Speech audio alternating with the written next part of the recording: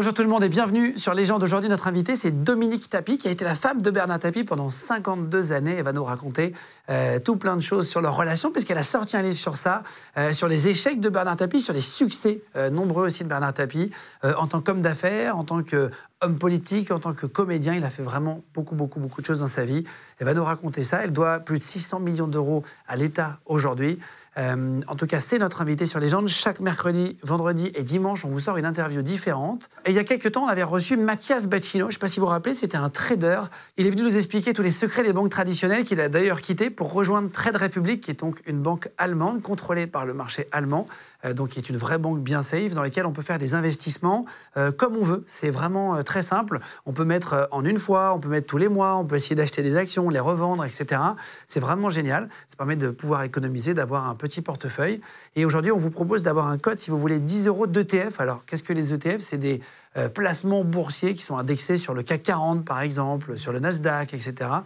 Si vous prenez le code qui s'appelle Légende 10, vous aurez 10 euros d'action. Il vous suffit de faire 3 premiers investissements et 300 euros de dépôt pour les débloquer. En tout cas, comme ça, vous aurez accès à ça avec ce code Légende 10. Merci beaucoup à vous tous de regarder de plus en plus nombreux. Continuez de vous abonner en masse sur notre chaîne YouTube Légende. On est là tous les mercredis, vendredis et dimanches sur YouTube. Et c'est parti avec la femme de Bernard Tapie, Dominique Tapie. Bonjour, Dominique Tapie, rendez-vous sur Légende. Merci, bienvenue Dominique. Merci de me recevoir. Je suis très content de vous recevoir. Vous avez sorti un livre il y a quelques mois. On m'en a beaucoup parlé. Et dites du bien, c'est aux éditions de l'Observatoire, qui s'appelle Bernard, la fureur de vivre. Il y a marqué « Elle seule le connaissait vraiment ». Vous avez écrit avec Catherine Siguré ce livre. On a discuté vraiment 5 minutes avant. Je fais exprès de pas trop parler avant, comme ça on garde un peu de fraîcheur dans l'émission. Bien sûr. Le principe, c'est de refaire la vie de nos invités, pour comprendre comment ils en sont arrivés là, par quelle étape ils sont passés, comment ça s'est passé, etc. Vous avez été marié à Bernard Tapie pendant 52 ans. Oui. Ça fait longtemps que je n'ai pas entendu un couple qui a duré aussi longtemps. Félicitations. On va en reparler après. Une vie bien remplie. Une vie bien remplie, hein.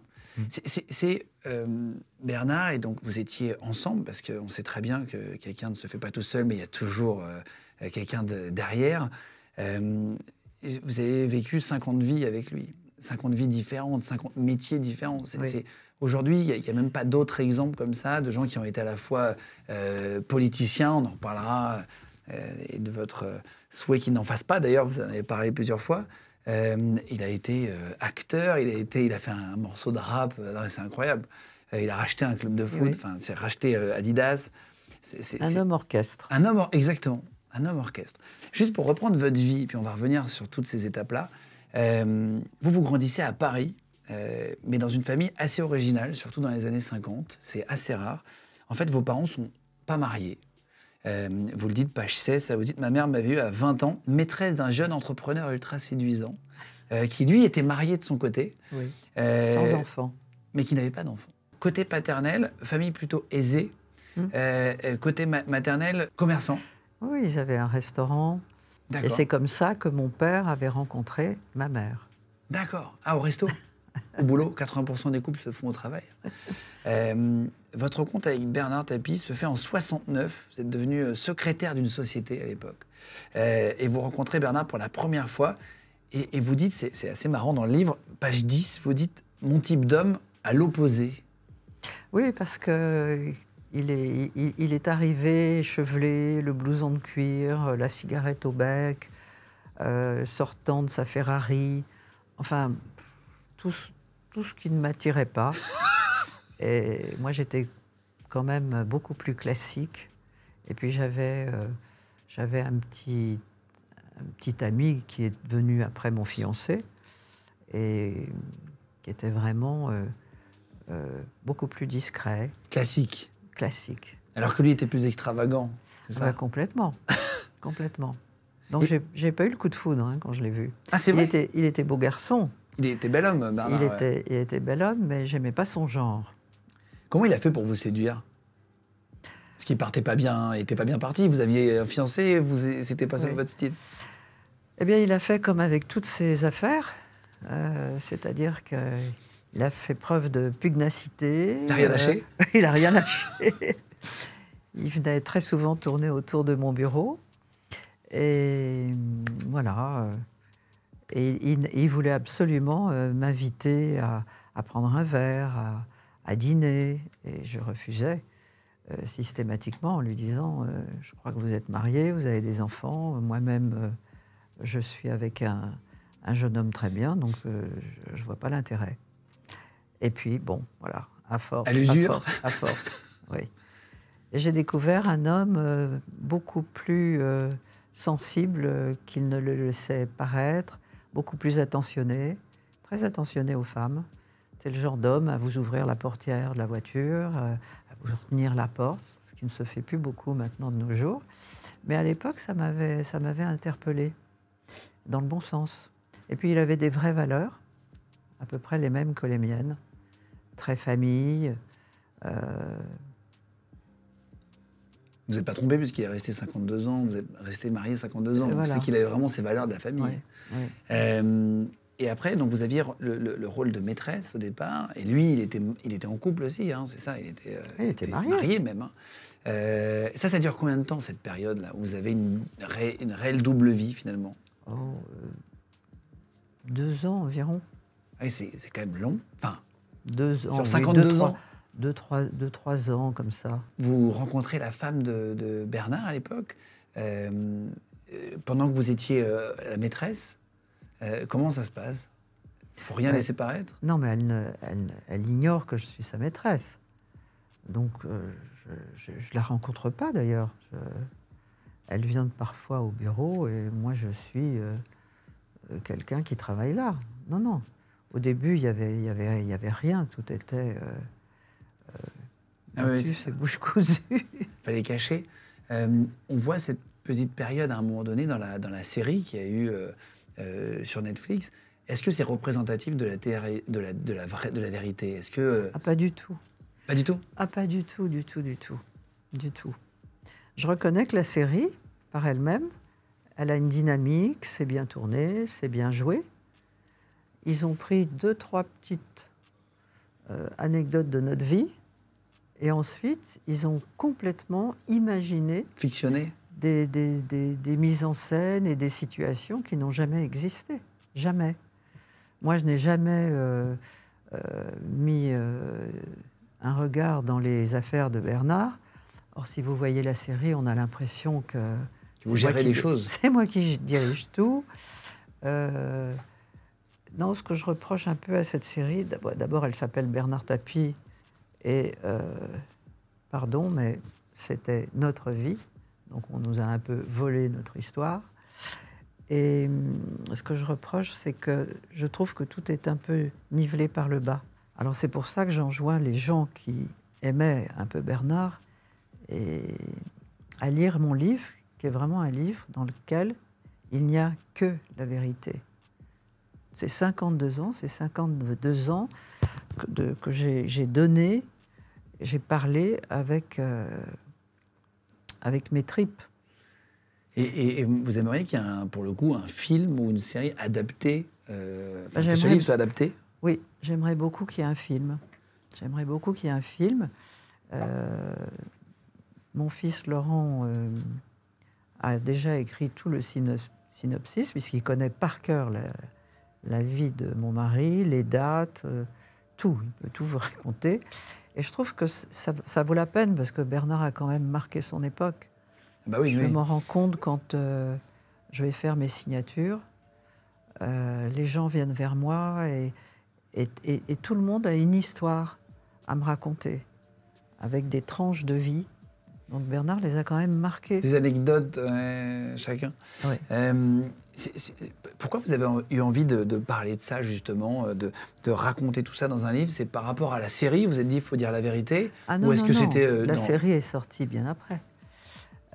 Non, la série, je pense qu'ils ont mis 4 ans à la faire. Non, moi, c'est Jean-Louis Borloo, quand j'ai quitté mon domicile. Ancien ministre. Quand j'ai quitté mon domicile, Jean-Louis Borloo m'a dit « Écoute, t'as plus rien, on m'avait tout pris, j'avais plus où aller habiter, j'avais pas d'argent, j'avais plus rien. Il m'a logé. » Déjà, merci Jean-Louis.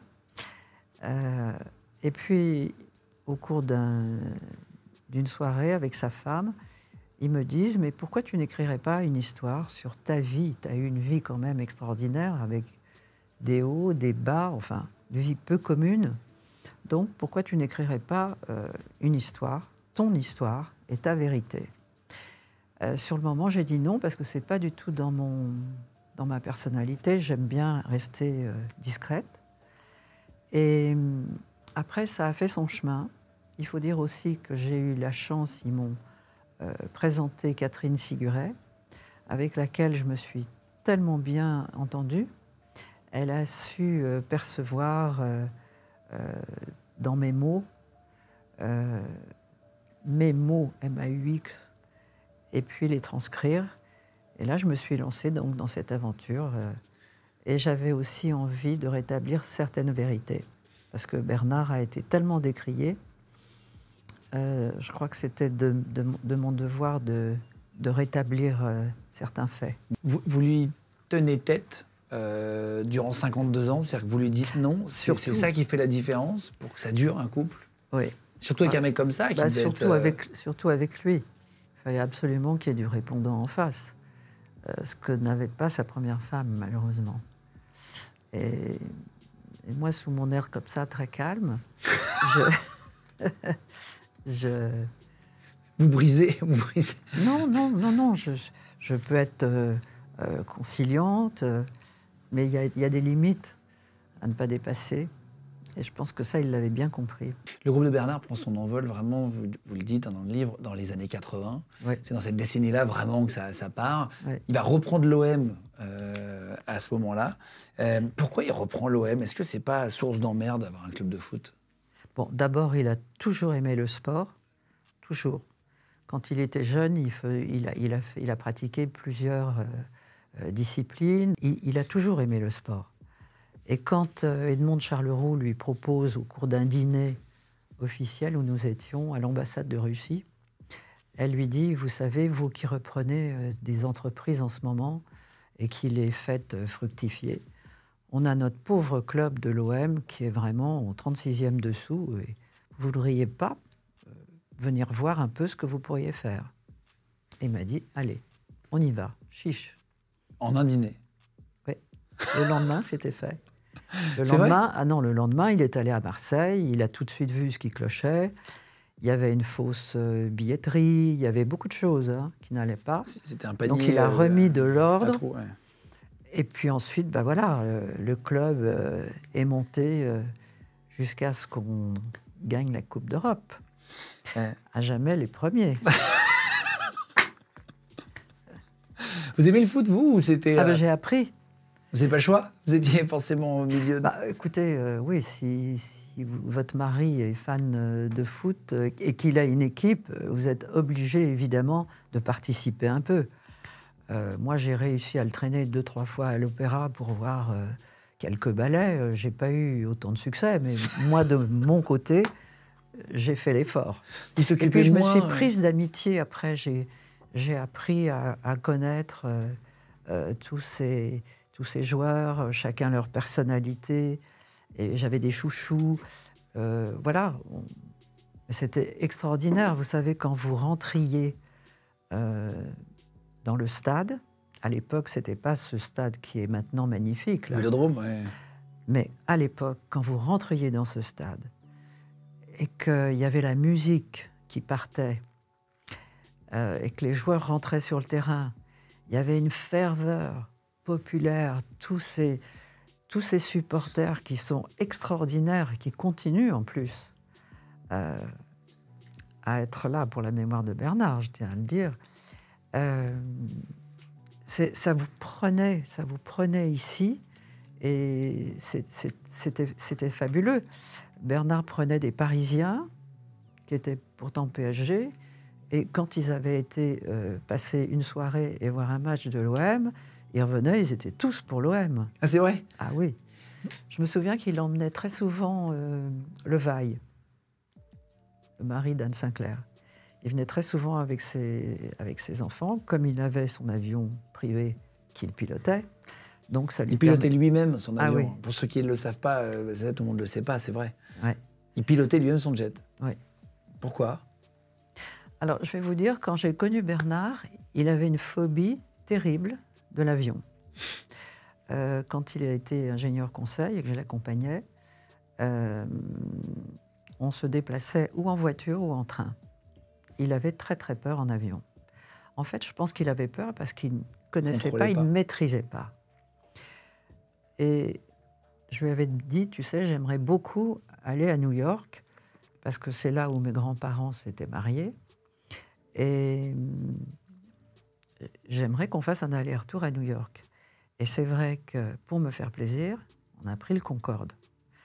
Et quand nous sommes partis, il est resté avec l'équipe qu'il louait tous les jours, à la même page, pendant une demi-heure. C'est-à-dire qu'il était tellement tétanisé de peur.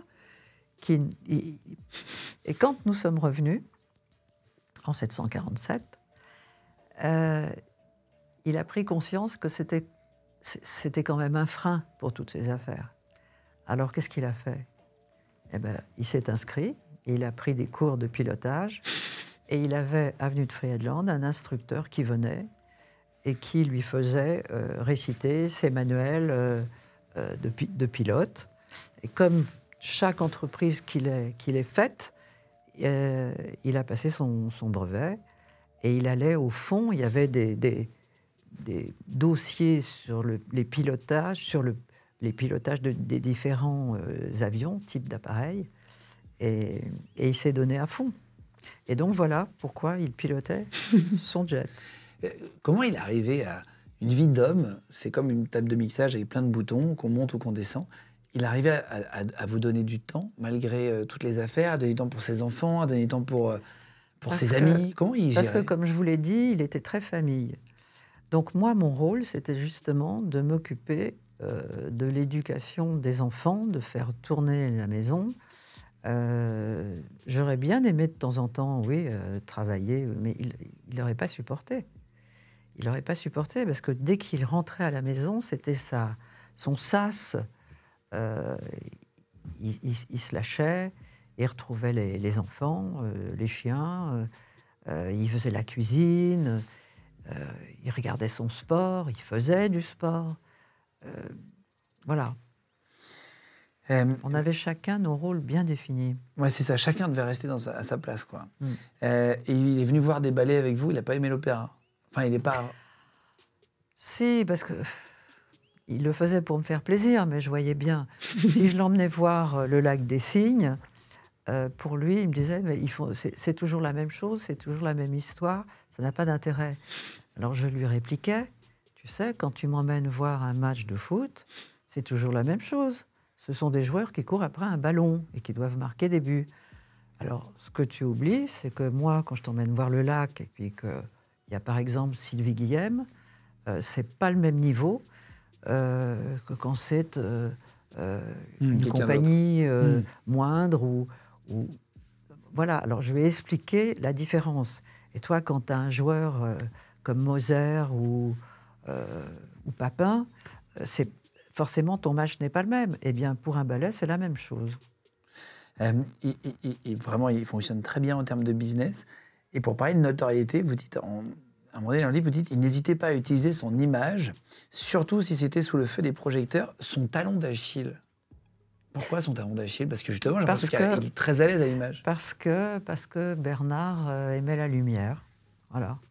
Je pense qu'au fond de lui, il avait cette fibre artistique. Il l'a prouvé après. Hein. Ça, on ne peut pas dire qu'il n'était pas doué pour le théâtre ou le cinéma. Ou la musique. La musique aussi. Et donc, il aimait être le premier. D'ailleurs, il disait toujours cette phrase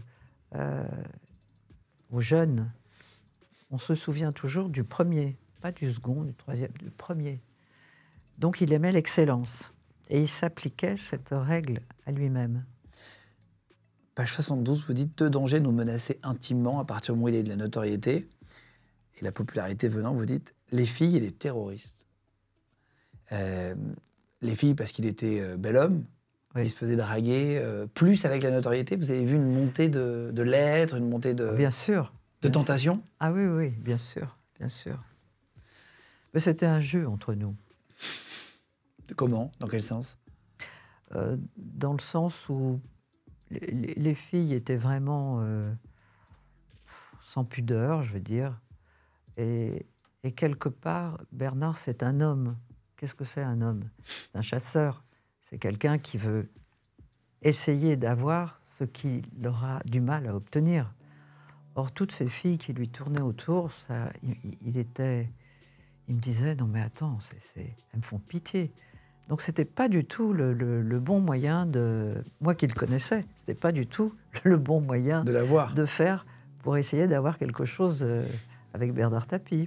C'est sûr que Bernard Tapie, à l'époque, dans les années 80, allez, jusqu'à 92, oui, il a eu beaucoup d'opportunités, mais il savait aussi que s'il mettait un pas de travers, c'était terminé. Ah, c'est vrai, vous l'avez dit, ça? Ah oui, bien sûr. Avec un animal comme ça, vous êtes obligé. Vous savez, Bernard, j'ai toujours dit, c'était comme si j'avais un pur sang à la maison. Donc il faut savoir tenir les rênes. Et vous avez réussi? Bien sûr. Est-ce que vous avez oui, c'était des menaces en l'air? Ah non, non, c'est pas une menace en l'air. Vous savez, j'ai des origines méditerranéennes. C'est pas une menace en l'air. Il a déjà eu des actes. Ah, vous l'avez montré déjà qu'il oui. Fallait pas rigoler? Oui. Vous l'avez déjà vu ces affaires dehors par la fenêtre? Oui. C'est vrai? Oui. Ah oui, vous n'étiez pas facile. Enfin, vous n'étiez pas facile. Il fallait lui tenir tête, c'est ce que vous disiez avant, quoi. Mm. C'est le plus dur, quoi. Et c'est ça qui a fait que ça a tenu aussi, j'imagine, 52 ans, comme vous disiez. Évidemment. Et donc, pour parler, vous dites les filles et les terroristes. Les terroristes, c'était quoi? C'était des gens qui pouvaient vouloir du mal, les mafias, les trucs avec les clubs? Non, parce qu'à l'époque, nous étions Villa Saïd, et il y avait ce qu'on appelait les brigades rouges, la bande à Bader, enfin, comme il était médiatisé, l'Élysée lui avait dit, écoutez, il faut vous mettre une protection, parce que au cours d'une perquisition, ils avaient retrouvé, dans cette fameuse bande à Bader, ils avaient des cibles, et il y avait son nom. Et donc, ils nous ont octroyé un garde du corps. Et Bernard a dit, moi, j'ai pas besoin de garde du corps, mais mon fils qui va au lycée à Janson, oui, on sait jamais. Vous savez, il y avait eu déjà toutes ces histoires, l'enlèvement, il y avait eu Ampin, il y avait... Bon. La fille de Serge Gainsbourg aussi, Charlotte Gainsbourg, ils ont arrêté juste avant. C'est Olivier Marchal, le réalisateur, qui nous en a parlé il y a quelques temps. Il était sur cette affaire-là. Et lui, il a été autorisé à porter une arme. Bernard, oui, on lui a donné une arme. Parce qu'il était ancien officier de réserve. Donc oui. Donc il était armé, mais pas de garde du corps. Il se faisait tout seul. Il était armé, il n'avait pas son arme sur lui. Hein. Je vais vous dire, cette arme, dès que je l'ai vue, je l'ai mis dans un coffre à la maison et personne n'y a touché. Ah, c'est vrai? Ah oui. Oui.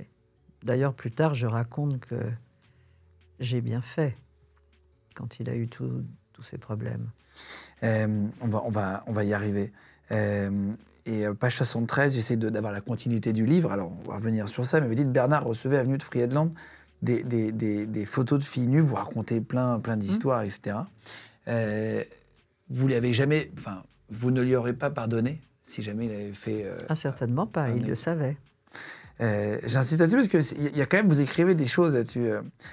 En 85, il donne une conférence, comme des TEDx aujourd'hui, des conférences avec un public, etc., où il explique, une sorte de masterclass, ça s'appelle aujourd'hui, voilà, on vient s'exprimer sur un sujet, avec des jeunes entrepreneurs.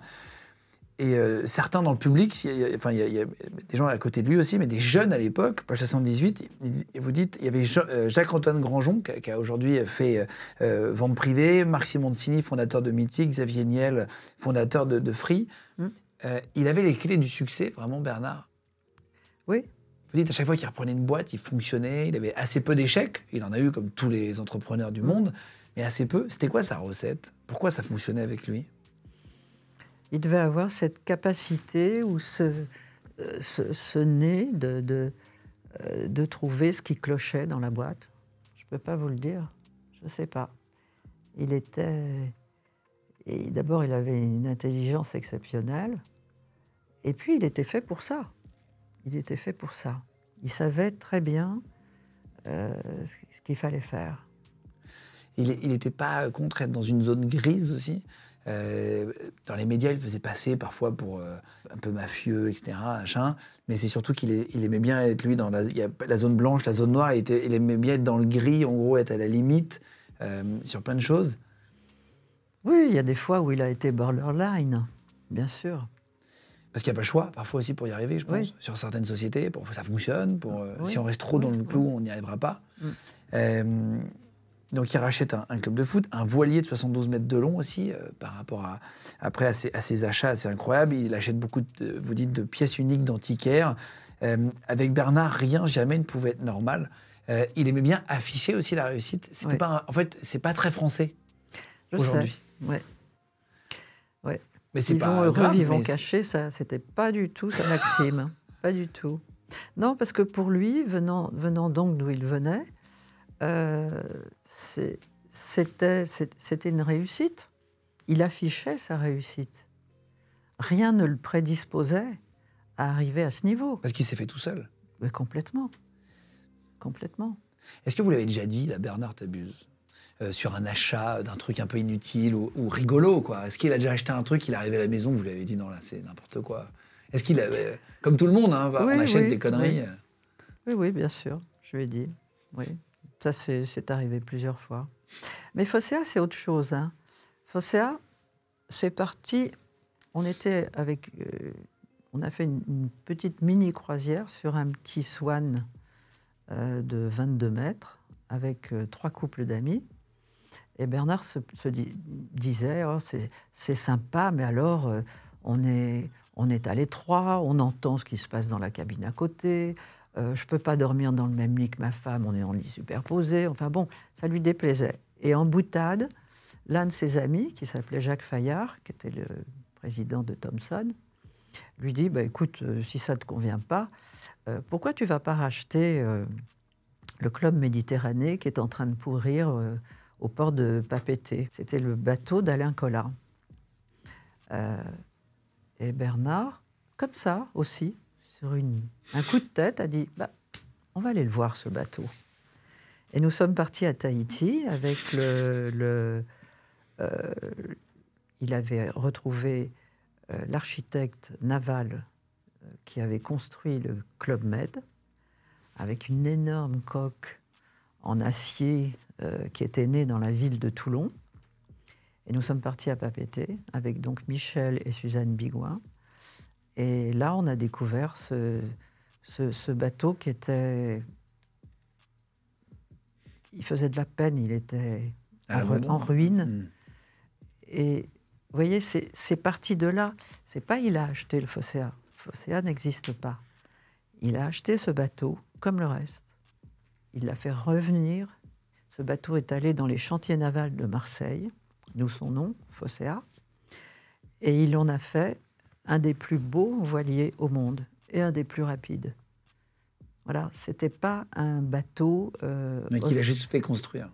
Ostentatoire. C'était pas un traîne couillon. Vous voyez ce que je veux dire? C'était pas ça, pour manger des petits fours. Les membres d'équipage étaient tous des marins de la marine marchande, des voileux. Tout le monde se tutoyait. Et puis, voilà, on tirait des bords. Et il est devenu Fosséa. Mais c'était pareil. Fosséa, il l'a pris, c'était un tas de rouille. Et il en a fait un des plus beaux bateaux. C'était encore un challenge. Fait en France. Et tout était français. Et il avait un pavillon français.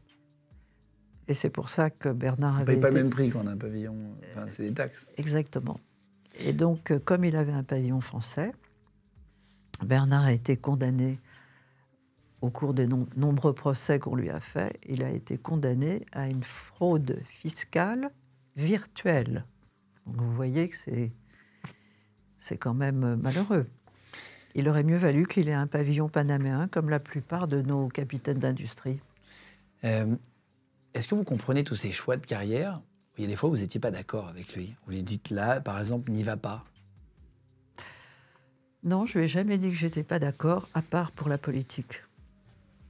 C'est la seule fois où là, je sentais que C'était pas une bonne idée. Non, c'était dangereux. C'était un monde de requins, je le savais. Plus que les affaires? Mais comment? Plus que le foot? Mais bien sûr. En politique, C'est les échecs? c'est épouvantable. Ils jouent aux échecs?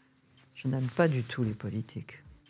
D'ailleurs, vous voyez, quand on voit où on en est, hein, c'est pas... No comment. Si les politiques avaient un peu plus fait attention et fait leur travail, on n'en serait pas là.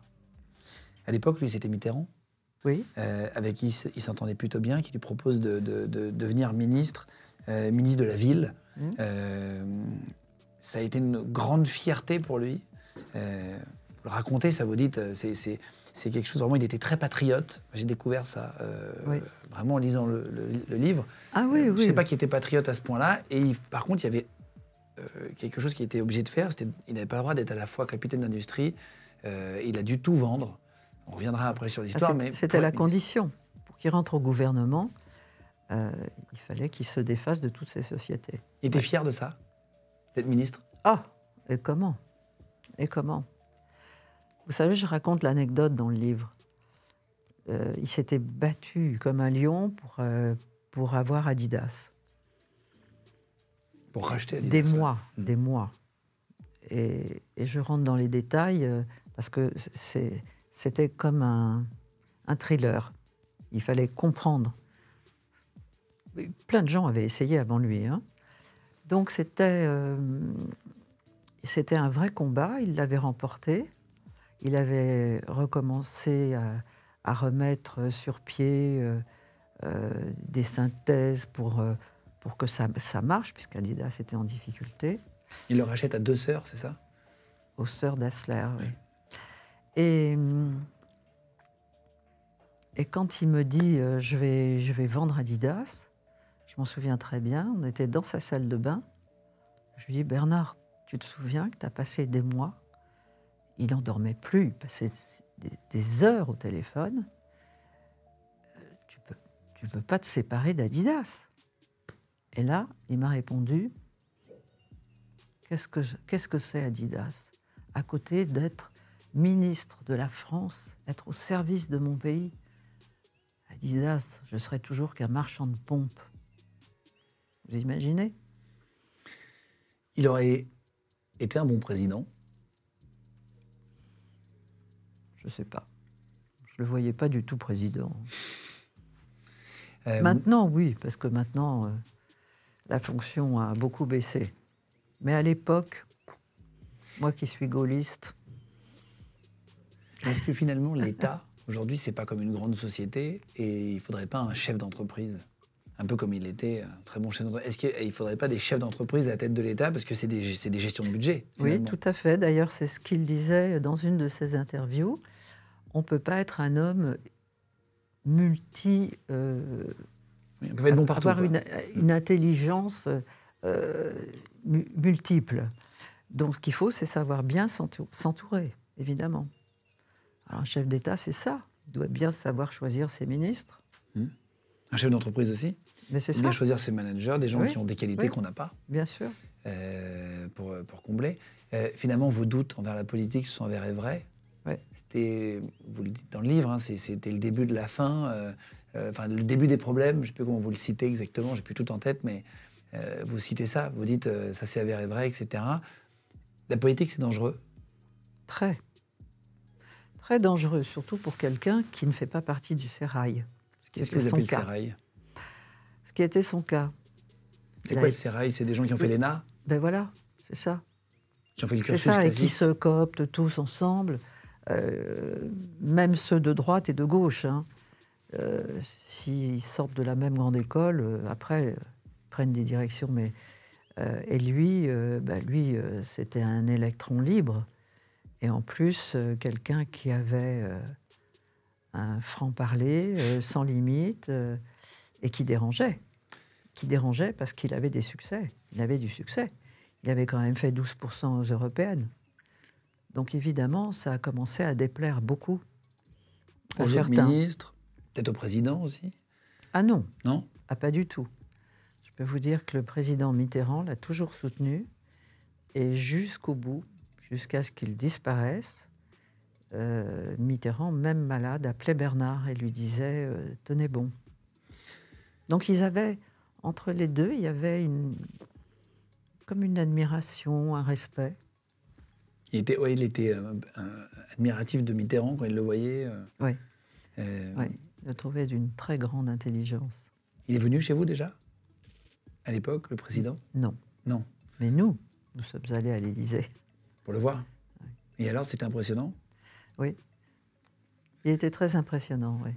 Il paraît qu'il... C'était quelqu'un de très calme, mais tellement brillant sur plein de sujets. C'était dangereux physiquement d'être ministre aussi? Il y avait des menaces, comme aujourd'hui on peut avoir quand il était ministre, ce qui était drôle, c'est qu'il avait donc un chauffeur et un garde du corps, comme tous les ministres.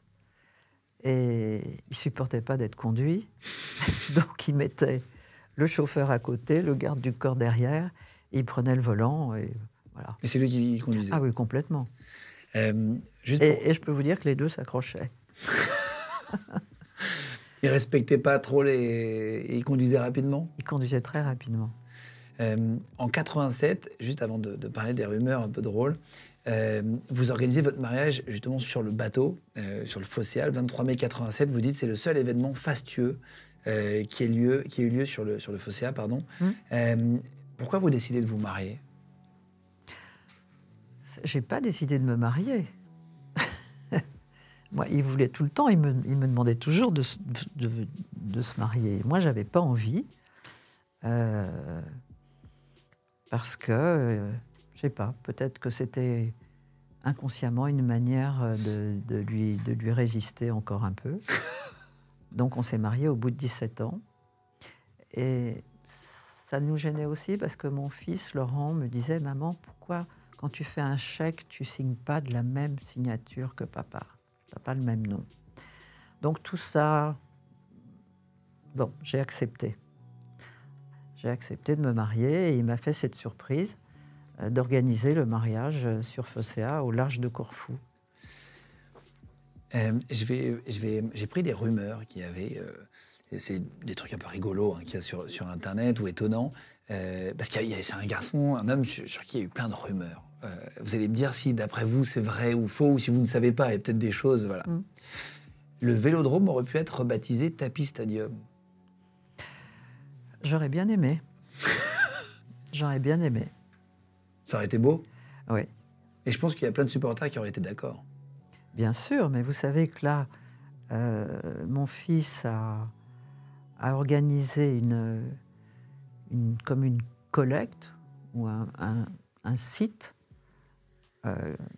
pour que les supporters et tous les gens qui ont aimé le football participent à l'inauguration d'une statue pour la commémoration de la Coupe d'Europe. Une cagnotte, vous voulez dire? Il y a une cagnotte en ligne, voilà. Et... Qui est en ligne encore aujourd'hui? Oui, bien sûr. Je mettrai le lien en cliquable sous la vidéo, si on arrive à le retrouver comme ça, si vous voulez participer pour mettre une... Ouais. C'est rigolo, ça. Oui, c'est mon fils qui a fait ça. Et ce qui est incroyable, c'est qu'on a fêté les 30 ans de la Coupe d'Europe, là, il y a quelques mois, au mois de mai. Eh bien, il n'y a pas un virage, il n'y a rien au nom de Bernard Tapie. C'est quand même un peu scandaleux. Et ça, les supporters en sont conscients. Ils seraient d'accord, ouais. Mais évidemment. Donc, quand il y aura cette statue, quand on aura atteint la somme, il sera sur l'esplanade, en haut des marches du Vélodrome. Et ça, il y a l'accord à partir du moment où il y a le... Il y a l'accord de la mairie. Mais on a arraché ça au cours de la commémoration, là, il y a quelques mois. C'est quand même incroyable. C'est fou. Je vous mets le lien si vous voulez participer pour qu'il y ait une belle statue de Bernard Tapie à côté du Vélodrome. Pas une statue de Bernard Tapie, une statue de ces joueurs de lui, de ses joueurs, quand ils ont la coupe aux grandes oreilles. Avec des champions. Dans les mains. Il aurait interdit avant qu'on fasse une série sur lui. Il n'avait pas envie qu'on fasse quoi que ce soit, puisque quand le fils Ségala est venu lui demander de faire un film, il lui avait dit non une première fois. La deuxième fois, avec Jacques, son père, qui est un ami très cher de Bernard, donc ils sont revenus. Et là, Bernard a dit, bon, bah, écoute, si tu veux, mais tu fais tout ça avec l'accord et sous le contrôle de mon fils Laurent. Parce qu'il savait que Laurent détenait la vérité. Et puis, ça ne s'est pas fait. J'ai entendu une histoire à l'époque. J'ai commencé sur Skyrock, la radio rap. J'ai entendu une histoire lors d'une émission avec Bernard Tapie il y a très longtemps, je ne sais pas si c'est vrai, où le comédien Michael Youn lui aurait fait une blague un peu poussée à l'antenne, je ne sais plus ce que c'est exactement de tête, mais qui se serait un peu battu avec Michael Youn, ou mis une claque, ou un coup de poing, je ne sais pas trop, mais j'avais entendu cette anecdote, je ne sais plus si c'est là-bas je l'ai entendu ou ça, je ne me rappelle plus, mais j'ai toujours entendu cette histoire. Est-ce que c'est vrai? Est-ce que vous avez entendu parler? Oui, j'ai entendu parler de ça. Il lui a mis une petite, comme ça, chiquenaude là, dans la tête. Je ne sais pas pourquoi. Mais ça ne m'étonne pas de Bernard. Ça ne m'étonne pas de Bernard. Vous savez, une fois, il a sorti Pro d'un magasin. Hein. Et Pro? Pascal Pro. Ah bon? Oui.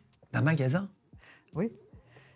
Bernard était dans un magasin près des Champs-Élysées en train d'acheter des vêtements, j'en sais rien.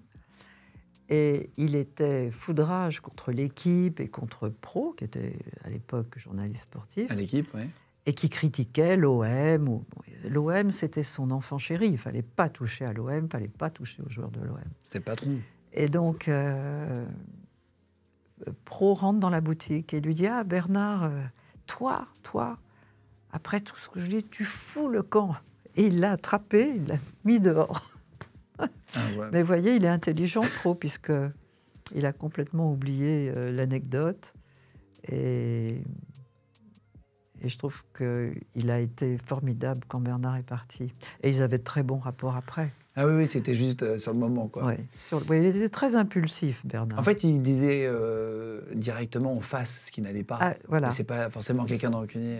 D'où vous voyez, vous ne pouvez pas faire de la politique. Vous avez failli avoir une télé-réalité sur votre famille. Est-ce que ça c'est vrai ou c'est n'importe quoi? Oui. Alors, Claude Lelouch lui avait dit, écoute, si tu veux, il était en avance lui aussi, il y a à peu près 20 ans. Il lui a dit, tu sais, j'aimerais que tu me laisses te filmer dans ta vie de tous les jours. Tu t'occupes pas de nous, on vient, et puis et Bernard n'a pas voulu. Mais c'était une idée de Claude. Claude Lelouch. Il recevait des cadeaux de beaucoup de politiques français. Des cadeaux? Ouais, il recevait plein de petits cadeaux. Non? Je sais pas, j'ai lu tout ce qu'il y avait sur Internet. C'est quelqu'un qui a reçu beaucoup de cadeaux parce que je sais pas, il a dû rendre des services, être sympa à des moments. Il a reçu plein de jolis cadeaux. Ah non? Non? Des politiques en plus? Ah non, ça, j'ai jamais entendu parler de ça. Il aurait préféré que François Civil incarne son rôle dans la série, justement Netflix, sur votre vie, plutôt que Laurent Lafitte. Non, c'est moi. C'est moi qui... Ça, c'est vous auriez préféré? Bah, lui, il n'était plus là quand la série est sortie. Non, mais que si quelqu'un jouait, il aimait bien François Civil. Non, c'est moi. C'est moi qui ai dit que Laurent Lafitte, il joue très bien, mais je trouve que... D'abord, c'est très difficile d'avoir la personnalité écrasante qu'avait Bernard. Et puis, bon, s'il y a un film qui doit être fait, je pense que ce sera très bien avec ce François Civil que j'ai découvert dans Les Trois Mousquetaires. Ah, c'est vrai. Ok, voilà, ok. Je ne savais pas. Et vous aimez bien. Et j'ai tout de suite dit, voilà, ce type de garçon pourrait très bien incarner Bernard à l'écran. Il paraît que vous avez, alors je ne sais pas si c'est là, vous l'avez déjà ressorti, mais il y a une petite anecdote qu'on n'avait pas dit. Lors d'un tournage d'un film, donc, il aurait eu une relation avec Ophélie Winter. vous auriez planté un couteau Oui. dans une photo d'Ophélie Winter. Ah non, pas dans une photo d'Ophélie Winter. Dans un article de journal. Un journal à sensation, style... à l'époque, je ne sais plus comment ça s'appelait, France Dimanche, ici Paris. D'accord, oui. Un journal de ragot. Et oui. Quand il est rentré, puisqu'il tournait la semaine à Paris, moi à l'époque, pendant ces 2 années, on était installés à Marseille. Et en effet, il y avait eu des articles où on les montrait s'échangeant un baiser, mais c'était pour les besoins du film. Alors, il paraît que... Et alors, quand il est arrivé le soir, en week-end à la maison, eh bien, je n'étais pas là. Et j'avais fermé la porte de la chambre, j'avais découpé l'article, et puis il y avait un grand couteau de cuisine comme ça, pour lui dire attention. Voilà, bon. On s'est expliqué. Il m'a dit qu'en effet, ça ne lui aurait pas déplu à la petite Ophélie. Mais ça s'est arrêté là. C'était des bonnes menaces au couteau pour bien montrer. C'est ce que vous disiez. Fallait... Parce que vous dites toujours, j'avais entendu dans une interview, personnalité écrasante, mais vous écrasez pas, vous? Non. C'était hors de question. Oui. Après votre mariage... Je le connaissais trop. Vous connaissez trop? Je le connaissais trop. Pour continuer votre parcours, en 88, vous emménagez dans un hôtel particulier, cette fois-ci dans les beaux quartiers. Vous dites la gouvernance de la maison était un emploi à temps plein. Vous aviez des employés de maison, etc. Vous arrivez, et Bernard arrive à ne pas être déconnecté, parce que c'est très difficile quand après ça fonctionne et qu'on a de l'argent de continuer à comprendre les problèmes, surtout après quand on devient ministre, pour bien comprendre les enjeux, les besoins des gens. Vous arriviez à ne pas être trop déconnecté? Moi? Oui. Moi, j'ai jamais été déconnecté. Hein. Moi, je suis toujours resté... mais lui aussi, d'ailleurs, est toujours resté dans la vraie vie. Vous savez, Bernard n'a jamais oublié d'où il venait. Hein. Il est resté toujours très proche des gens. Je vous dis que sur Phocéa, l'équipage, c'était comme des copains. Après la politique, en 90, donc Mitterrand va le nommer ministre de la ville, on en parlait tout à l'heure, mais pour revenir sur le parcours, pour continuer. Il revend tous ses business, etc. Le Crédit Lyonnais, il va se tourner en fait vers le Crédit Lyonnais pour se charger de la vente à l'époque. C'est justement là, vous disiez, c'est que les problèmes qui vous poursuivent toujours aujourd'hui, ça commence en fait finalement il y a des années. Et en gros, pour ceux qui ne connaissent pas l'histoire, en fait, en gros, Bernard accuse le Crédit Lyonnais d'avoir menti sur le prix fixé, d'avoir fait un montage financier pour eux-mêmes racheter Adidas, etc. J'essaie de le faire très simplement pour ceux qui ne connaissent pas du tout l'histoire. Hein. Le but, c'est de parler à tout le monde et d'essayer d'être assez clair. Le Crédit Lyonnais met en faillite le groupe. Non, Bernard leur donne ses sociétés pour les vendre, et dont Adidas. Et alors que toutes les sociétés étaient viables. Hein. Et quand ils ont vendu Adidas, ils se sont donné un prix, on va dire 2 milliards de francs. Donc Bernard leur cède Adidas, non pas au Crédit Lyonnais, pour revendre Adidas. Et là, on apprend que le Crédit Lyonnais s'est acheté Adidas par des sociétés offshore. Vous imaginez une banque de France qui achète Adidas via des sociétés offshore et qui la revend 48 heures après, le double de ce qu'on a donné à mon mari, 4 milliards de francs. Où est le scandale? Et après, on raconte que c'est mon mari qui est un escroc. C'est pour ça aussi que ce livre... Et d'ailleurs, lui avait écrit un livre. Un scandale d'État, oui, pas celui que vous croyez. Eh bien, tout ça, c'est resté en l'état. Après, il y a eu les histoires avec l'arbitrage. Arbitrage pour lequel il avait touché 404 millions d'euros. On l'avait spolié de 2 milliards. Hein. 404 millions d'euros. Le CDR en a gardé 100. Donc, il avait eu 304. Et entre le moment où l'arbitrage a été annulé et sa mort, 3 actifs ont été vendus. Et ces 3 actifs ont remboursé complètement les 304, même plus, puisque les actifs ont rapporté 309 millions d'euros à l'État. Voilà. Et ce qu'on me demande aujourd'hui, ce sont des intérêts. Donc je veux bien que les gens comprennent. Mon mari n'a jamais eu un franc de l'État. Ce qu'on me réclame, ce sont des intérêts. Ce qu'il a touché de l'État a été rendu à l'État. Et il reste toujours l'histoire du Crédit Lyonnais, mais malheureusement, avec les années, c'est jugé, on ne peut pas entériner. Mais c'est un vrai scandale. Il a été floué. Tous ces problèmes, finalement, pour avoir été ministre, oui. S'il ne l'avait pas été, il aurait gardé ses boîtes. Et voilà, bien sûr. Bien sûr. Est-ce que le jeu en valait la chandelle, finalement? Non. Non. Ah, non, mais bon. Après, écoutez, il a vécu son rêve aussi d'être ministre. Oui, mais enfin, il n'est pas resté ministre très longtemps parce qu'il y a eu des affaires après. Enfin, je veux dire, après, on a eu beau jeu de le stigmatiser, d'en faire un peu un bouc émissaire. C'est facile quand la démocratie, et tout est mis un peu en péril, de trouver quelqu'un... ça me rend hystérique. Je ne supporte pas. Quand vous avez eu les huissiers qui sont venus après, que le groupe en faillite, etc. Ah oui. Vous dites, j'ai rangé l'arme dans le coffre dont j'étais seul à connaître la combinaison. On en avait rapidement parlé tout à l'heure. Pourquoi? Vous avez peur qu'il fasse du mal à des gens ou à lui? Mais non. Jamais il aurait fait de mal à des gens. Non, j'avais peur que lui...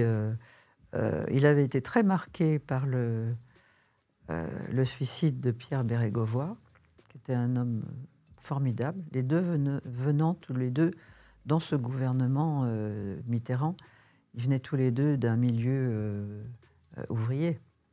Et ils s'estimaient beaucoup. Et quand Bérégovoy s'est suicidé, Bernard avait gardé des petits mots que Pierre lui envoyait pendant le Conseil des ministres. Il le voyait qui était acculé. Et moi, j'ai repensé et je me suis dit, Bernard, en ce moment, est très mal. Je le voyais bien, parce qu'il a été quand même tellement vilipendé, traîné dans la boue, que j'ai eu peur. Et je me suis dit, il faut absolument que le pistolet reste dans le coffre.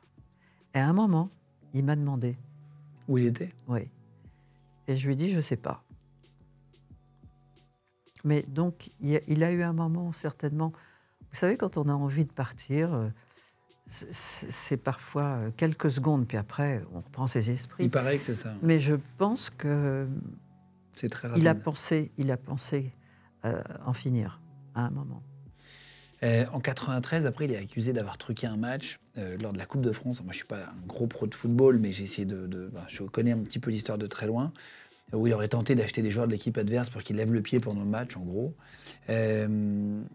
En 94, il est mis en examen pour faux usage de faux, abus de confiance, abus de biens sociaux avec les comptes de l'OM. Il est accusé d'avoir détourné 101 millions de francs à l'époque.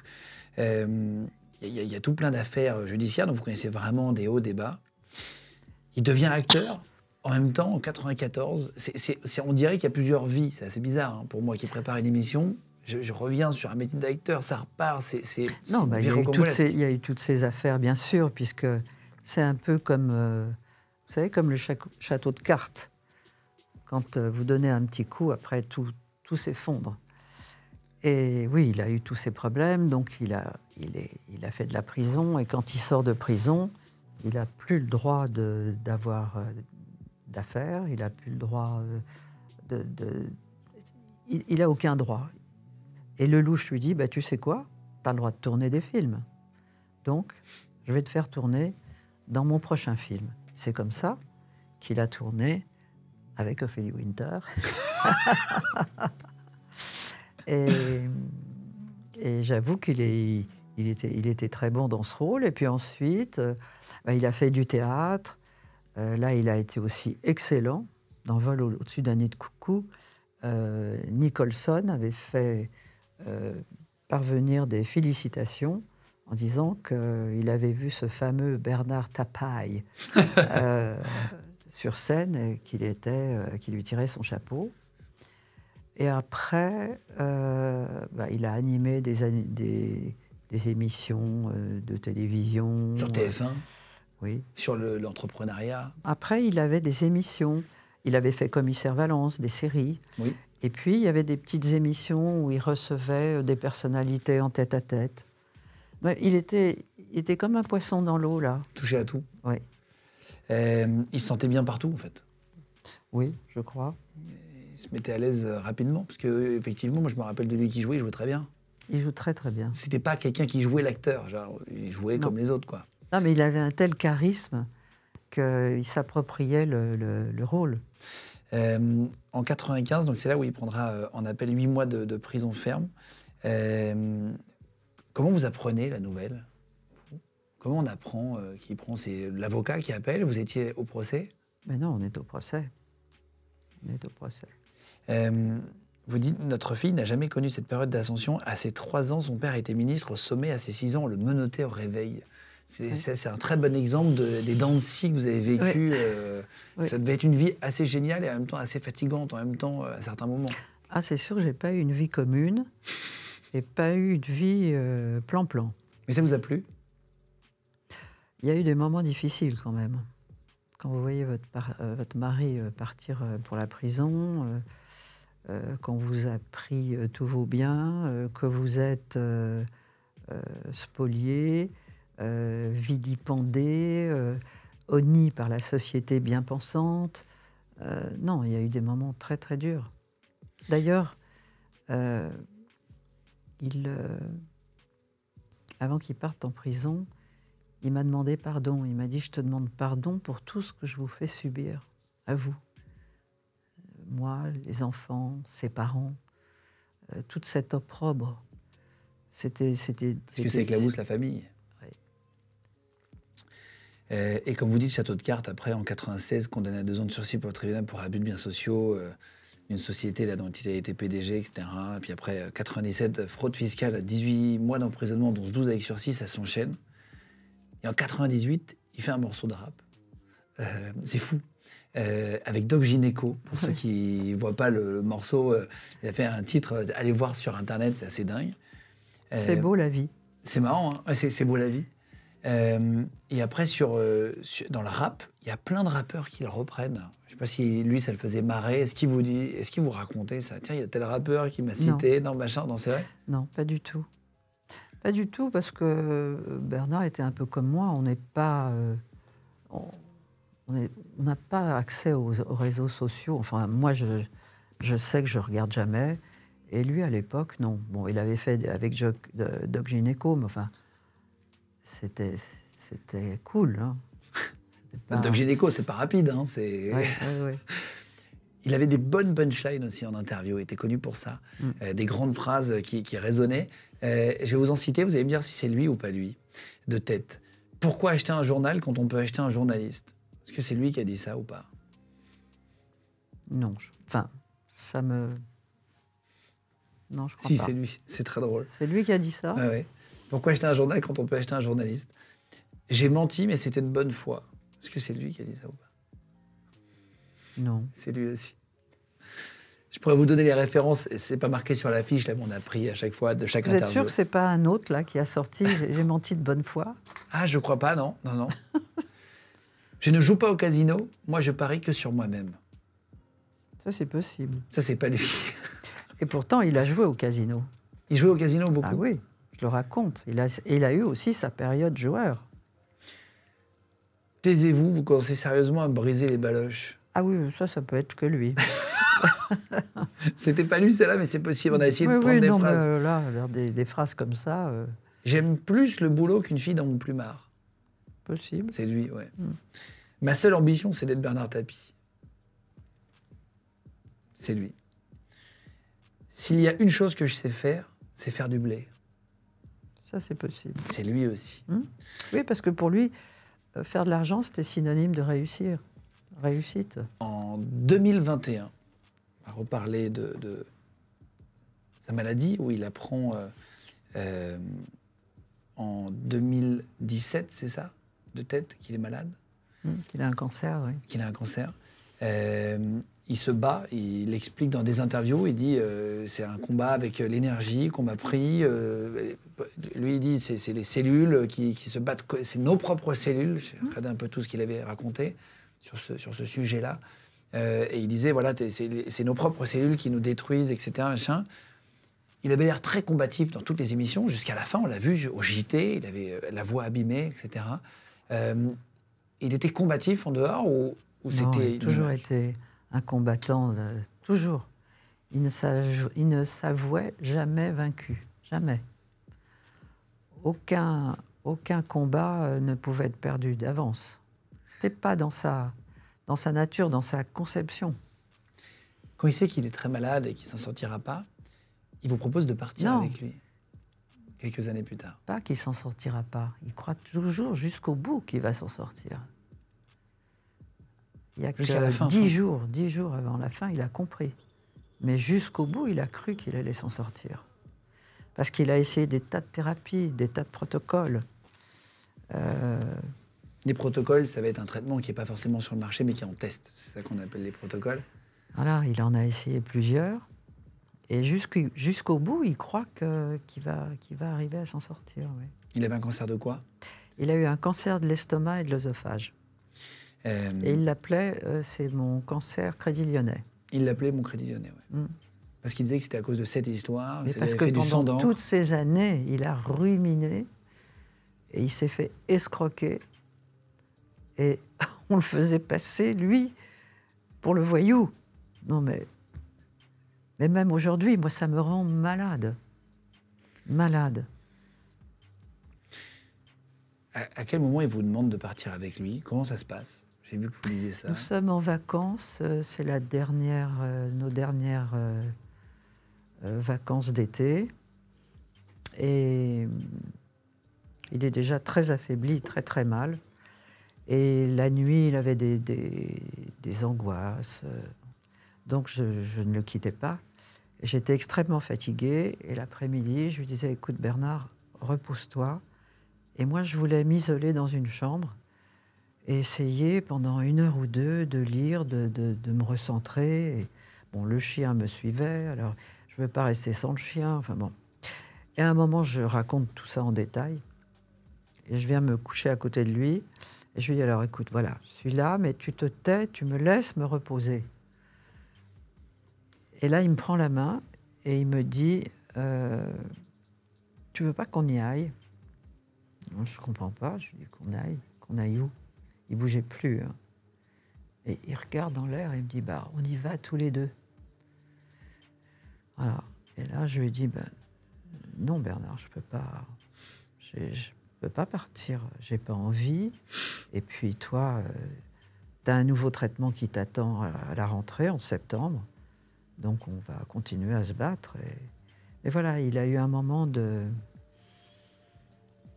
Normal. De spleen, oui. Au bout d'un moment.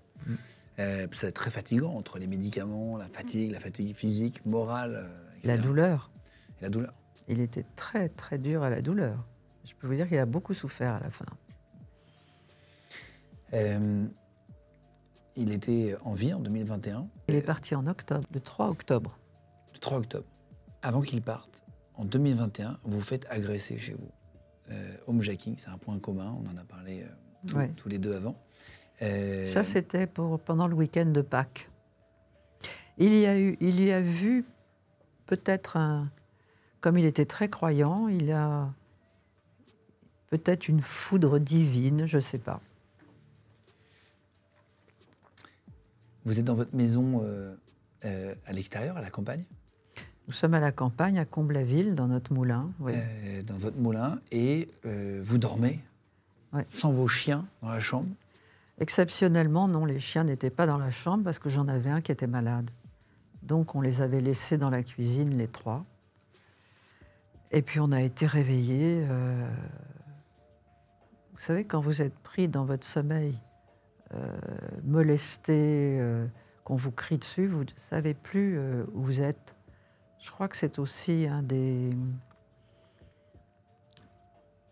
Quand on veut briser quelqu'un, vous savez, dans les films, les espions, on les réveille en plein sommeil. Bon, et là, vous ne savez pas où vous êtes, vous ne savez pas ce qui vous arrive. Donc vous êtes complètement affaibli, vous ne comprenez pas ce qui se passe. Donc on a été, agressé par 4 individus, pauvres.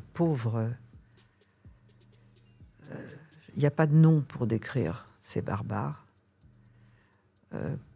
On a été battus, traînés, et on sentait vraiment qu'il y avait cette machine.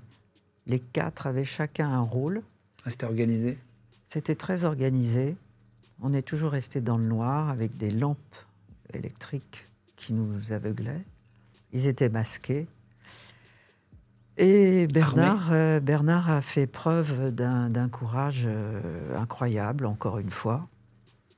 Parce qu'à un moment, bien sûr, lui, il a été tout de suite ligoté.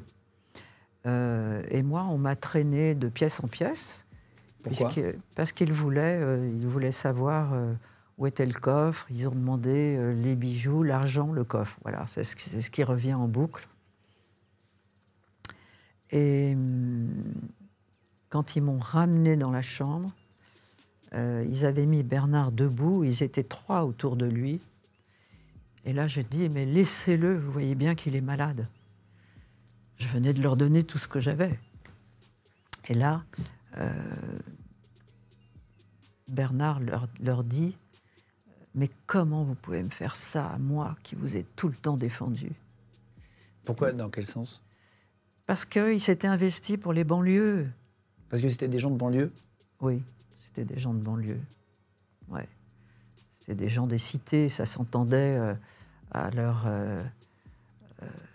langage.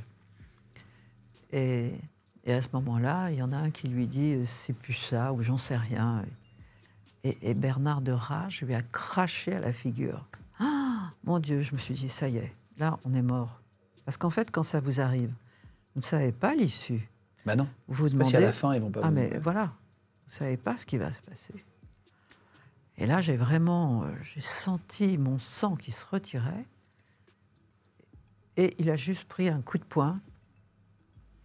Il avait une marque ici, avec tous les produits qu'il avait. Il a gardé cette marque bleue pendant des mois à la mâchoire. Et puis ça s'est arrêté là. Ils sont partis au bout de combien de temps? Je vais vous dire, le temps vous paraît très long. Je ne sais pas combien de temps ils sont restés. Je dirais peut-être un quart d'heure. Je ne sais pas. Mais vous n'avez qu'une envie, c'est que ensuite ils m'ont ramené dans une autre pièce, ils m'ont attaché. Je ne savais pas ce qu'ils faisaient avec lui. Et au bout d'un moment, j'ai plus entendu du bruit et mes liens des pieds se sont désolidarisés parce que j'étais attachée des mains et des pieds. Ah oui. Et là, je me suis avancée tout doucement. Et comme je ne savais pas si c'était encore dans la chambre, de l'autre côté de l'escalier, je suis vite descendue, avertir les gardiens et appeler la police. Il y avait des gardiens? Oui, dans une maison, une petite maison en face. Ils n'ont rien entendu? Elle a entendu du bruit. Elle a surtout entendu les chiens qui n'arrêtaient pas d'aboyer. Donc elle est venue voir. Elle a regardé dans la cuisine. Elle a vu que les portes étaient verrouillées. Elle n'a pas eu l'idée de... Mais comme on était dans le noir, c'était difficile de... Et finalement, ils étaient partis? Ils étaient partis. Et là, j'ai demandé au mari de la gardienne, je lui ai dit, vite, vite, vite, mon mari est là-haut, il faut monter à plusieurs. Et elle appelait la police. Et à ce moment-là, Bernard a commencé à descendre les escaliers. Et j'étais tellement émotionnée. Enfin, on ne sait pas ce qui se passe. Et lui m'a dit tout de suite, allez bébé, t'en fais pas, c'est fini. On n'en parle plus. Moi, il fallait que je Tout de parle. suite? Moi, il fallait que je parle. Et lui n'a plus jamais voulu en parler. Ah bon? Non. C'était un sujet tabou, il ne voulait pas en parler. Il cherchait quoi, les cambrioleurs? Ils cherchaient des bijoux, un coffre, des dossiers? Non, des bijoux, de l'argent et le coffre. Voilà. Ça revenait en boucle, sans arrêt, sans arrêt, sans arrêt. Et le coffre, vous l'avez ouvert? Mais j'avais pas de coffre, donc ça pouvait durer longtemps. Ils étaient sûrs qu'il y avait un coffre? Mais ils m'entraînaient partout, parce qu'ils pensaient en effet que j'avais un coffre. Il n'y avait pas de coffre. C'était pas notre maison principale. C'était une maison où on allait le week-end. Donc ils ont pris les montres, ma bague, le peu d'argent. Vous vous en êtes remis rapidement ou ça a mis des mois? Ah non, j'ai fait des séances avec une psy. Il fallait que j'évacue. J'ai été aussi faire le MDR. Et, une technique pour oublier? Oui, pour effacer les images, parce que toute la nuit, ça revient en boucle. Et vous savez, j'ai pensé, parce que j'ai eu beaucoup de témoignages de personnes qui ont eu le même genre d'agression, qui m'ont écrit. Et j'ai pensé, et nous, dans notre malheur, on a quand même de la chance. Parce que je n'ai pas redormi dans le lieu où avait eu lieu l'agression. Les policiers sont venus, ils ont pris notre déposition, les enfants, toute la famille est arrivée. Le soir, on nous a ramenés rue des Saints-Pères. Et moi, rue des Saints-Pères, dans ma grande maison, au mur épais, et en plein Paris, je me sentais en sécurité. Mais je pensais à tous ces pauvres gens qui avaient été agressés, qui doivent redormir sur le lieu de l'agression, mais c'est épouvantable. Moi, je n'ai plus jamais pu dormir au moulin, plus jamais. Je venais le matin avec mes chiens, je venais voir mes animaux, mais je rentrais le soir à Paris. Donc je pense qu'il y a un vrai traumatisme. Donc ça va se passer pendant des mois. Petit à petit, vous allez aller un petit peu mieux psychologiquement, oui. Ça va revenir, vous allez reprendre le pas. Vous le disiez tout à l'heure, le 3 octobre, Bernard décède. Vous dormiez à côté de lui à ce moment-là et vous êtes endormi, puisque c'est la nuit. Il ne voulait pas qu'il y ait d'infirmière dans la chambre, sauf ce soir-là où vous disiez le médecin avait peut-être senti qu'il allait avoir besoin. Oui, mais j'étais toujours seule avec lui. Mais ce jour-là, le professeur Spano, qui le suivait, m'avait dit, enfin, avait prévenu que, bon, il allait partir éminemment.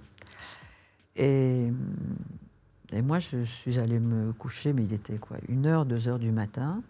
Et il m'a dit, je te laisse quelqu'un à côté. J'ai dit, mais j'ai pas besoin. Non, non, je préfère. En fait, elle était là pour, je pense, pallier au prémisme du... Oui, c'est ça. Voilà. Il y a une partie de vous qui est soulagée quand il part, s'il souffrait. Vous disiez qu'il était dur au mal, mais il souffrait le martyre. Il souffrait le martyre, oui. Parce que ça avait atteint les os. Il avait des cellules circulantes qui étaient dans les poumons, mais surtout les os. Il avait, quand nous étions dans le sud, nous avions été faire 2-3 séances à l'hôpital Grasse de Monaco avec le docteur Brunner, qui lui faisait de la cimentothérapie. C'est-à-dire que les cellules étaient, pour éviter qu'elles se propagent dans les os, il lui injectait comme du ciment. Et là, il souffrait terriblement. Vous allez découvrir que vous allez, après, vous avez, j'entendais dans plusieurs interviews, 644 millions, alors ça change en fonction des interviews, parce que vous avez des dettes aujourd'hui. Oui. Enfin, vous héritez des dettes, entre guillemets, de votre mari. Oui. Non, j'hérite pas de ces dettes, parce que ces dettes, elles ont été réglées. Enfin, c'est pas des dettes, je dois les intérêts des dettes. Les intérêts, voilà, qui continuent de courir chaque jour. Ce qui sont, enfin, elles sont énormes aussi. Ah bah, énorme, c'est une somme inextinguible. Enfin, c'est tellement aberrant que je compte même plus. Ça veut dire que si vous faites rentrer 1 euro sur votre compte, il vous ponctionne tout de suite? Ah non, quand même. On me laisse de quoi vivre. J'ai la moitié de la retraite de député de mon mari. Bah, autrement, on est obligé quand même de vous laisser vivre un peu. Ils viennent... Mais ce qui veut dire que jusqu'à la fin de mes jours, je devrais de l'argent à l'État alors que je n'ai pas les devoirs, puisque, je le répète, ce sont des intérêts alors qu'il que a été l'on fait ministre, courir comme ça. c'est assez particulier de se dire qu'il a été ministre, qu'il a créé beaucoup d'emplois, qu'il a fait vivre beaucoup de gens en France, qu'il a fait bosser les chantiers navals, etc. Et qu'aujourd'hui... Qu'il avait créé des écoles contre le chômage des jeunes, ça personne n'en parle. Il y avait 5-6 écoles dans toute la France, parce que ça lui tenait à cœur. Comme il venait de la banlieue, c'est pour ça qu'il était très investi, il avait créé ces écoles avec sa directrice, la directrice du groupe, Noël Bellone, et tous les jeunes qui sont passés dans cette école, tous ont trouvé du travail. Et tous sont revenus, ont été réinsérés dans la vie sociale et professionnelle. Pour terminer, comment ça se passe quand il part? Vous dites à un moment donné, ils viennent saisir tous nos biens. Vous dites qu'ils réfléchissent même à prendre le panier du chien. C'est-à-dire que vraiment, ils prennent tout ce que vous avez. Et c'est là où vous vous retrouvez à la rue, entre guillemets, vous n'avez pas d'endroit où dormir. Et c'est là où Jean-Louis Borloo, vous en parliez rapidement tout à l'heure, mais vous propose de venir. C'est un ami de Bernard? Enfin, un de vos amis?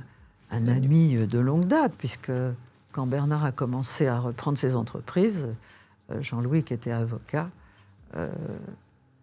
ils bossaient ensemble. Et il vous propose de venir chez lui. Vous allez vivre combien de temps? Non, pas chez lui. Il propose de me louer un appartement. Je croyais qu'il y avait une chambre d'amis. Ok. Non, non, non. Il me prend un appartement où je suis encore, d'ailleurs, que je vais bientôt quitter. Mais oui, il a la gentillesse de m'héberger. Parce que je ne sais pas où elle est. Je ne sais pas où elle est. Ça, vous ne l'aviez pas prévu avant? Même Bernard ne pouvait pas imaginer qu'ils allaient aller jusque-là? Je pense que Bernard... oui. Il avait trop confiance dans la justice de son pays, parce que jusqu'au bout, vous savez qu'il avait un procès. Hein. Et je crois que jusqu'au bout, il s'est dit, c'est pas possible qu'on ne reconnaisse pas la vérité. Et je pense que c'est pour ça que je me suis retrouvée dans cette situation. À un moment, il parle dans une émission, il dit, il faut que je mette ma femme à l'abri, mais c'est trop tard. La machine judiciaire est déjà en route. C'est trop tard. Vous l'en avez voulu de ça, à un moment donné? Oui. Vous le dites dans le livre? Oui, oui, je m'en ai voulu. C'est passé depuis, mais... Ah, c'est passé, oui.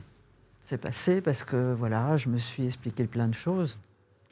Le fait d'écrire le livre, ça m'a fait beaucoup de bien. Mais c'est vrai que c'était pas une situation facile à gérer. Vous parlez d'un cygne, pour terminer. Vous Des avez signes. avec des champignons. Des signes, j'ai eu plein de signes. Non, mais vous en parlez d'un, et après vous dites plus d'autres. Alors moi, je vais vous poser la question sur les autres, mais je ne croyais pas aux signes jusqu'au moment où j'ai perdu mon meilleur ami en 2020, 12 avril, pareil, et j'ai eu des signaux, et des signes, alors que j'y croyais pas. J'étais le premier à me dire, non, mais c'est bon. Non, mais c'est vrai. C'est vrai. Et j'ai eu des trucs assez flagrants, et je me suis retrouvé dans votre histoire. Et je pense qu'il y a plein de gens qui vont se retrouver. Des phénomènes qui ne peuvent pas s'expliquer. C'est un peu paranormal. Je ne peux pas l'expliquer. Vous pouvez donner un et exemple? Je ne cherche plus à expliquer. Mais je vous assure que ça m'est arrivé. Ça m'est arrivé avec Sophie. Et Laurent a eu aussi une action qui n'est pas explicable. Comme quoi, par exemple? Moi, j'étais avec Sophie à Saint-Sébastien, avec son futur mari. Et on est dans un bar à tapas, un petit bar. Et derrière, il y a quelqu'un qui prépare les plats. Derrière nous, pareil. Et Sophie est assise contre un mur. Elle a une pyramide de cèpes posés les uns sur les autres. Son futur mari, Baptiste, a des tomates et moi, je dois avoir des, je sais pas, des poivrons, peu importe. Voilà. Et on est là. Et on commence à déguster nos tapas. Et puis passe une assiette avec des champignons. Et Bernard était fou de champignons. Il était très bon cuisinier. Hein. Il faisait la cuisine chaque week-end. Ça le détendait. Et quand c'était la période des champignons, 2 ou 3 fois par semaine, il faisait des champignons. Je ne peux plus des champignons. Et là, en joke, je dis à Sophie, écoute, il y a des cèpes. Allez, on va lui faire plaisir là-haut. On commande une assiette de cèpes. Les cèpes arrivent. On met l'assiette devant nous 3. On commence à manger les cèpes. Et là, je vous jure que de la pile devant Sophie, il y a un cèpe qui est sorti et qui est allé la taper. Mais on est 3. Un cèpe cuit, chaud? Non. Là, un cèpe posé comme ça, les uns sur les autres, cru, en décoration. C'est... Comment vous... Non, évidemment, paraît, sur le moment, je me dis, attends, j'ai halluciné ou quoi? Je l'ai vu sortir comme ça. Sophie le prend sur elle, Baptiste, on est 3. Je veux bien qu'on avait bu un verre de sangria avant, mais enfin bon, on était... c'est invraisemblable. C'est invraisemblable. Et après, on cherche à s'expliquer. Je me dis, alors voyons, un champignon... il était sous pression. C'est spongieux, c'est léger. Est-ce que... Ça ne peut pas s'expliquer. Et je pense que Bernard avait une telle personnalité, et il n'avait pas envie de partir, que pendant un moment, son âme, quelque chose, il y a une énergie qui est restée. Je suis sûre. Je suis sûre de ça. Et j'étais pas du tout réceptive à ce genre de manifestation quand on me le racontait. Oui, quand vous entendiez ça à l'époque, vous disiez bon... Okay. Non, mais c'est invraisemblable. Vous avez quoi d'autre comme signaux? Quand j'ai quitté la rue des Saints-Pères, j'avais un porte-clés depuis des années, comme ça, un cœur ciselé en argent. J'arrive dans mon nouvel appartement, je sors du sac, cassé en 2. Des histoires de photos aussi, je vous dis des choses inexplicables. Vous êtes fière d'avoir été la femme de Bernard Tapie? Très fière. Très fière. C'était un homme exceptionnel. Et j'ai eu une vie passionnante, avec des moments très durs, mais bon, ça valait la peine d'être vécu. Vous avez passé plein de messages, et il y en a d'autres dans le livre que vous avez sorti. Je vous remets le lien, si vous voulez aller voir et acheter le livre. Le lien en cliquable dessous, la vidéo, comme ça, c'est très simple. Bernard, la fureur de vivre, c'est aux éditions de l'Observatoire. On vous a montré quelques photos qui ont apparu pendant l'émission de vous. Vous avez mis dans le livre de Bernard. Il y en a plein d'autres. Voilà, il y a plein de pages avec des photos au centre. De toute votre vie, en gros, vous racontez tout ça. On n'a évidemment pas pu raconter l'entièreté du livre. Déjà, on a fait une belle émission bien longue. Je vous remercie. Vous avez pris le temps. À vous. Ça va, ça s'est bien passé. Je sais que les interviews, c'est pas toujours facile et agréable. Non, mais c'est bien. On a eu le temps de parler. Bien sûr. De se raconter des choses. Donc, merci à vous d'être venu. Je vous mets tous les liens et bonne continuation pour la suite. Vous allez pouvoir toucher l'argent du livre ou comment ça se passe avec les dettes? Non, tout ce qui est présent me sera laissé, a priori. Donc ça aide vraiment, pour le coup. Bon. Vous savez, les écrivains ne sont pas très, très riches. Hein. Ah oui, bon. Merci beaucoup en tout cas. Merci. Continuez de vous abonner les amis sur Légende. On est de plus en plus nombreux. Chaque mercredi, vendredi, dimanche, on fait une interview qu'on vous met en ligne, un documentaire. Merci de nous retrouver aussi sur Instagram de plus en plus. On est 3e podcast de France aujourd'hui, grâce à vous. Continuez de venir nous écouter. Si vous voulez transmettre aussi sur Spotify, Deezer, Google Podcast ou Apple Podcast, on est dispo. Mettez 5 étoiles sur les applis, ça nous aide vraiment beaucoup sur le référencement. Merci beaucoup. Merci d'être venu jusqu'à moi, jusqu'ici, dans ce boulevard que vous connaissez très bien, le boulevard Pereire. Merci beaucoup et à très bientôt tout le monde.